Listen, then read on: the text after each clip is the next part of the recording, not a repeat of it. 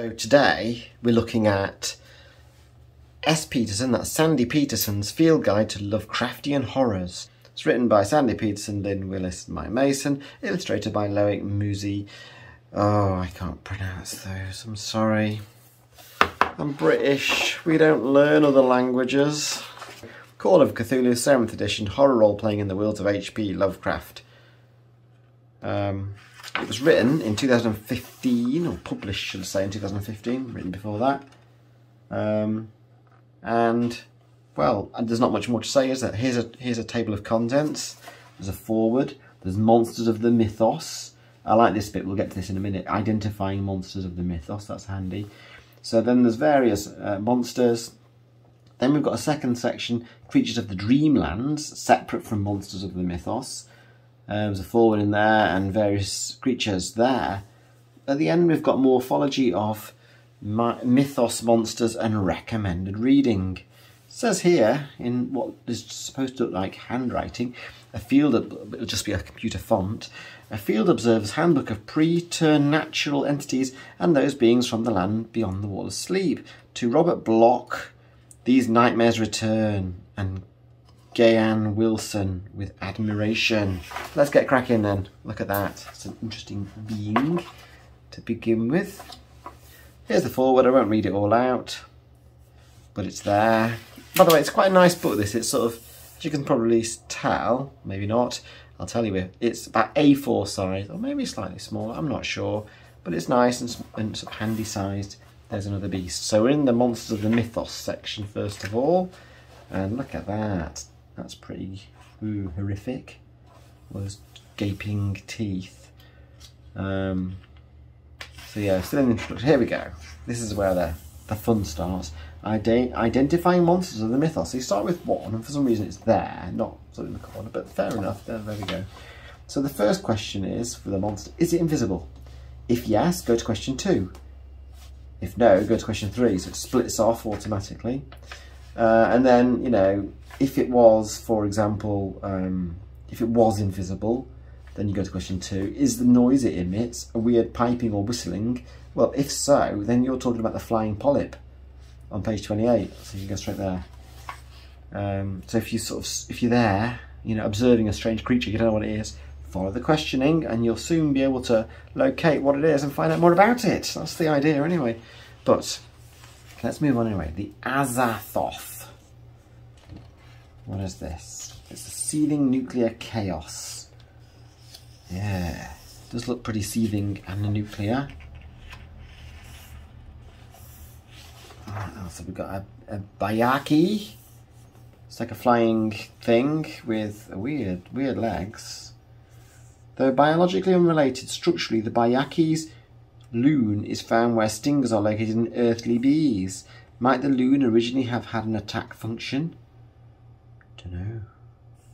Extensive data on the Bayaki is found in Trier, 1984. And what I like about each of these beasts is you get like a comparative height chart for them, so you get to see how big it is compared to a normal human being. And in this case, the human being is running away. Rightly so. I would probably be doing the same. So that's that. So moving on to the Chthonian. Comparative height chart. This thing is immense. It's like a big sort of leech thing. I don't know. There's an emerging hatchling here. But it's scary how big that is. Like, whoa. Dark Young. Again, quite sizable on the comparative height chart. Figure 4, a dark young attacks. What does it do? It spreads its legs and then sort of, like pokes with these pokey bits. These bits. Stings. Oh, there's loads of information about each of these. Habitat tells you where they kind of hang out, where to find them. Deep 1. They hopped irregularly, sometimes on 2 legs and sometimes on 4. Their croaking, baying voices held all the dark shades of expression which their staring faces lacked. And this thing, just bigger than a man or woman. Mode of travel, up out of the water, onto the feet, and off they go. Looks like they're as happy swimming as they are on the land. Progressive degeneration caused by the deep one genetic taint.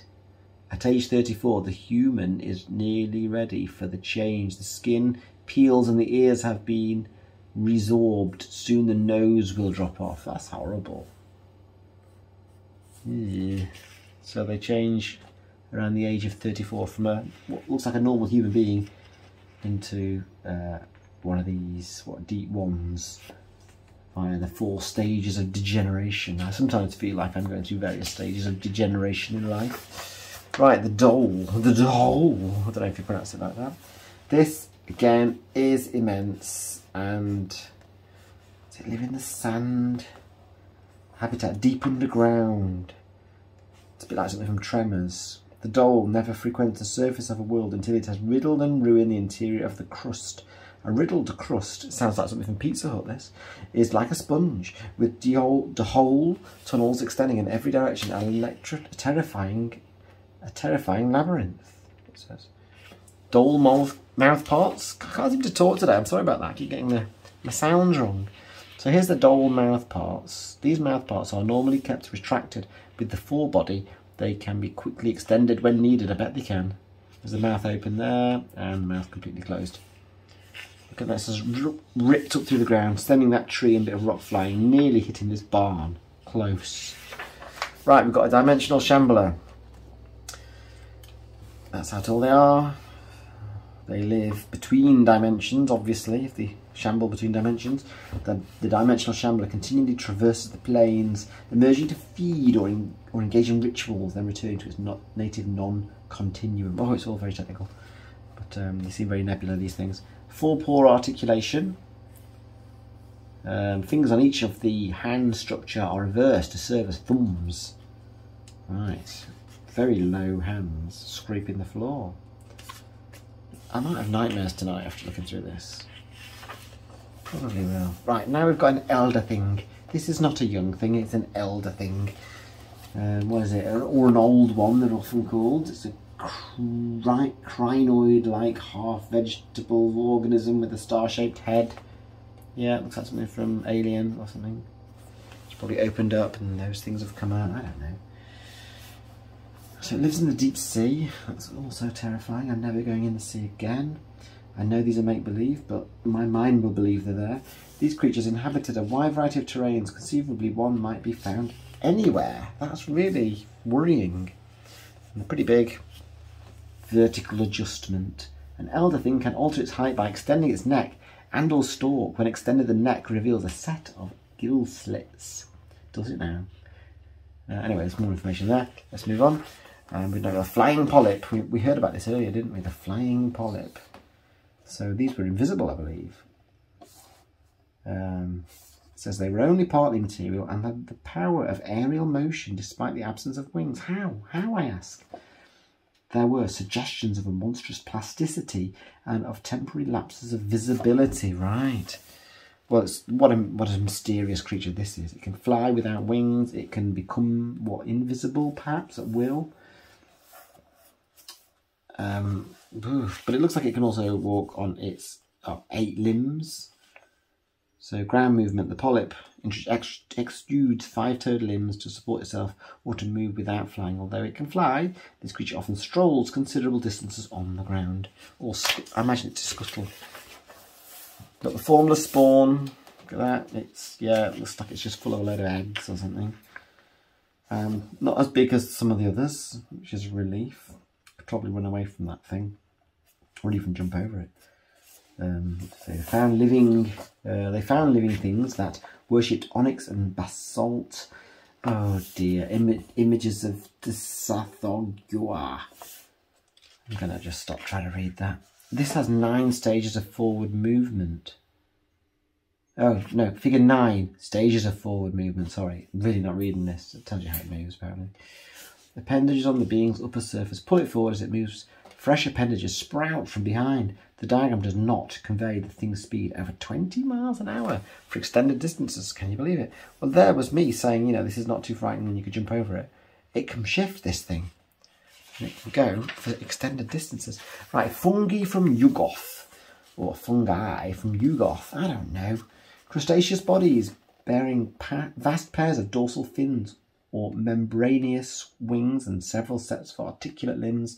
Do you know what? It's hard to read this book. I don't know if it's just me. It seems just to have a lot of tricky words all kind of lined up together in sentences. With a sort of convoluted ellipsoid covered with multitudes of very short antennae where a head would not ordinarily be. According to H.P. Lovecraft himself. There it is. It's bigger than a person. It can do this. What's up here? Fungi technology. The ultimate purpose of this cylinder is unclear. It contained a living human brain when discovered in northern Canada. Note the 3 plugins around the centre gill. Huh? So this is a brain storage. I don't know what any of that is. I'm trying to understand. Oh my god, a ghast. Look at that. Run for the hills. It's a ghast. It's ghastly, this ghast. To human eyes, the most repulsive underground life form. Yes. What's that film? Where they go underground? Cave in. Can't remember now. It looks like one of the things from there. Anyway, I've talked quite a bit. I'm going to just keep flicking through the pages to show you the rest of them without my incessant waffle. So here we go.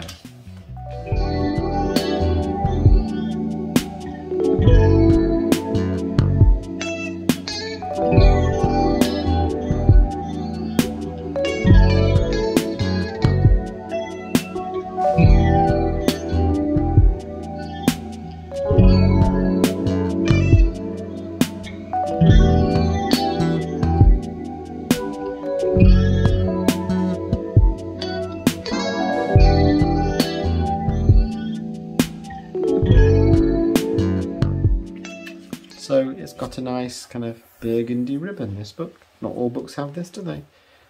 I suppose it makes sense for a field guide. You might be looking at one of these that you saw whilst you're out having a little sort of hike or swim. You might want to just say, that's where I am. So there's the ribbon.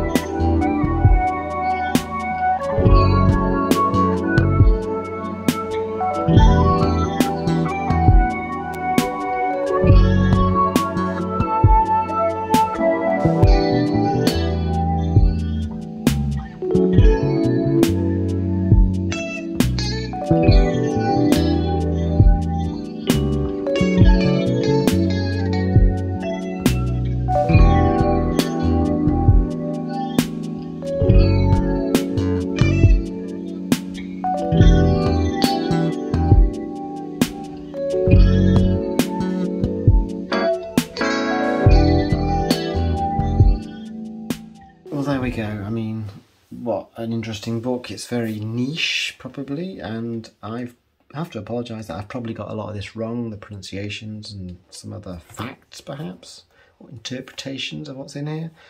But there we go. It probably makes perfect sense to those who are, you know, H.P. Lovecraft fans, fanatics. It's a nice book. It's a nice book to look at. It's well made, and you know, even for someone who isn't really au fait with this kind of lore, should we say, it's definitely interesting to read and to look at. It's quite inspiring. I like some of the illustrations. So yeah, not bad.